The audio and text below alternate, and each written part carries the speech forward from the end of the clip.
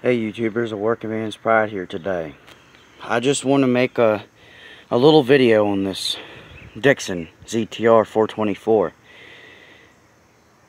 So let's do a story and a walk around.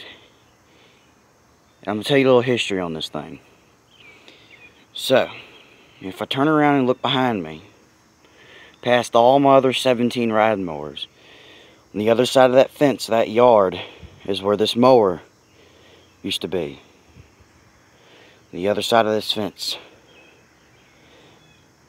And there was an older man that lived there, and he passed away a couple months ago. Now, he got dementia a few years ago and fought that for a few years before he passed. This is what he used to mow with. And I've never seen him use a different mower. Well, he did have two other riders, but this is the one that he pretty much always used to cut his grass with before he even got the other two. He would always preferably pick this one. And I remember coming out to the backyard and looking over that fence, and he would mow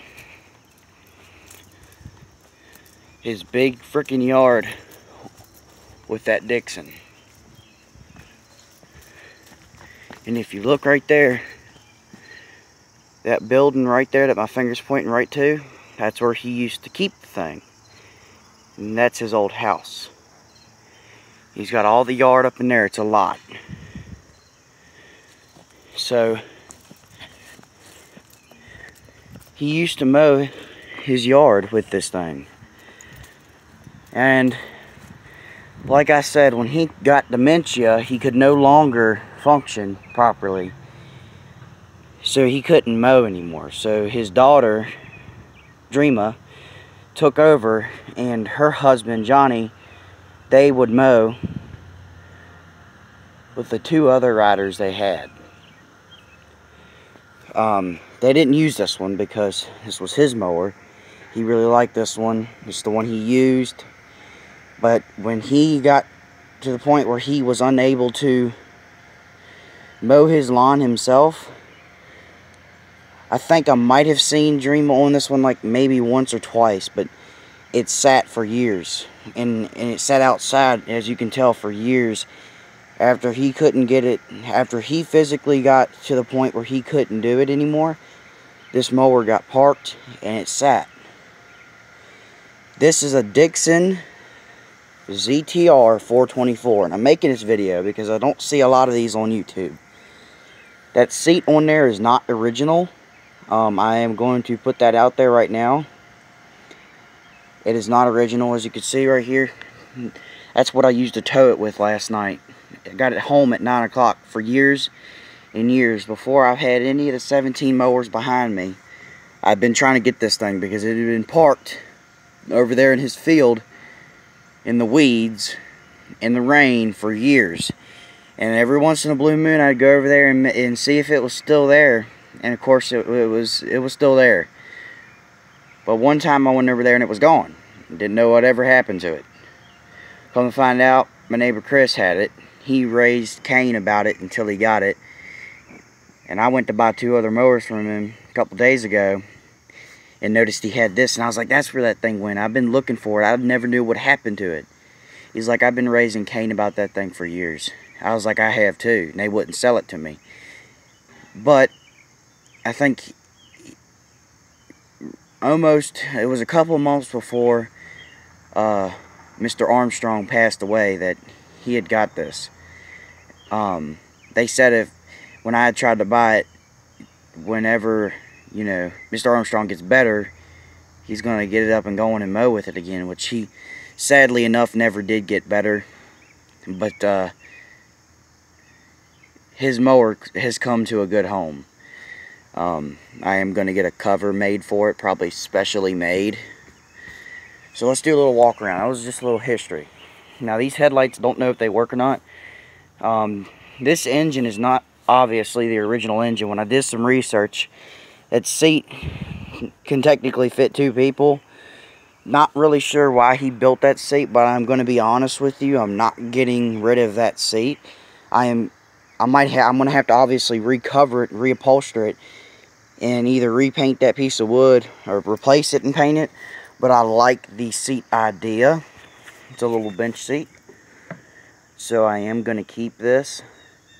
I'm definitely going to keep the seat. I like the seat.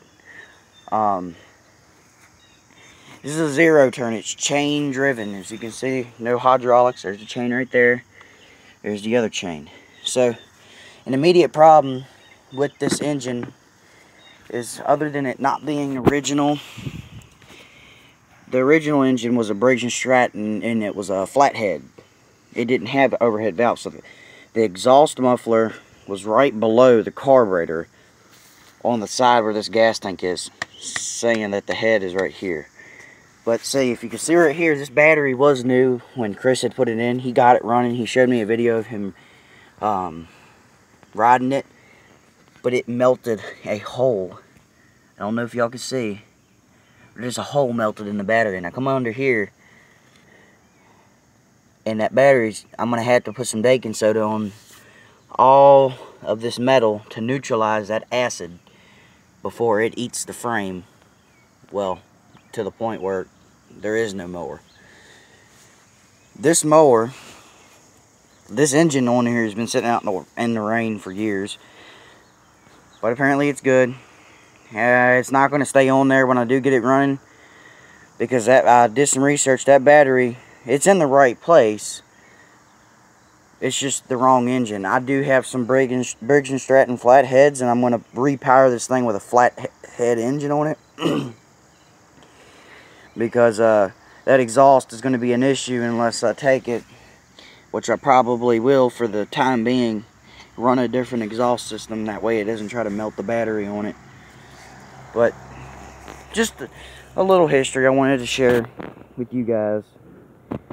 It's a Dixon ZTR 424. There's not a lot of information on YouTube about this specific 424 Dixon, especially the drive system. I don't know, maybe there's just not that many of them left out there, or maybe they don't commonly break. I don't know, but I know that I will be posting more videos on this mower to help you guys out.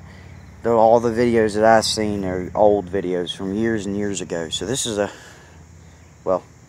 very new video if you're watching it. So, yep. Stay tuned for this rider. When I get it up and going, I'll put a video of me driving it, get the headlights going. It's going to be fully restored, back all original, except for the seat. Basically, the way it sits right now is how it's going to be restored back, but basically new condition. Seat's staying the same. I want to keep some of the patina on it. I'm not going to like modify it or change any of the colors on it. The engine might be the only thing that I don't keep, as you see right now, original. I might put the actual original engine back on it. A Briggs flathead. Guess he wore that one out and put this one on there. I don't know. I don't know a lot of the history on this mower. I do know that this thing was in a local parade, and they have pictures of it a long time ago. So, but I thought I'd make a video on it and share this with y'all. So, thanks for watching, and stay updated and tuned for more videos on this Dixon Zero Turn ZTR 424 riding mower. Thanks for watching. Workman's Pride.